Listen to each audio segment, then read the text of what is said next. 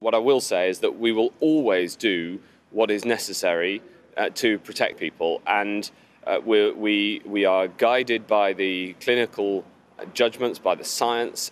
In this, we've got to do everything we can to prevent it from reaching these shores and to tackle it. The measures that the Chief Medical Officer will set out later are part of that, but so too are the measures that we're taking, for instance, to ensure that we don't directly bring cases back to this country where there's a big spike in cases.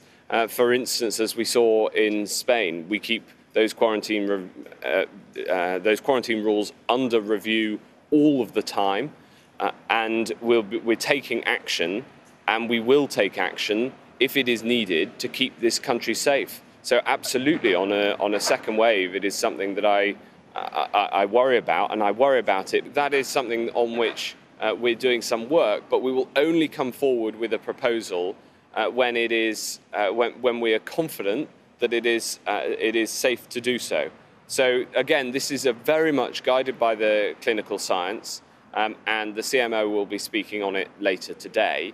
But the broader point is that there is a serious concern about a second wave that's clearly now moving across Europe, and we need to take action, and action to protect this country and protect everybody in it.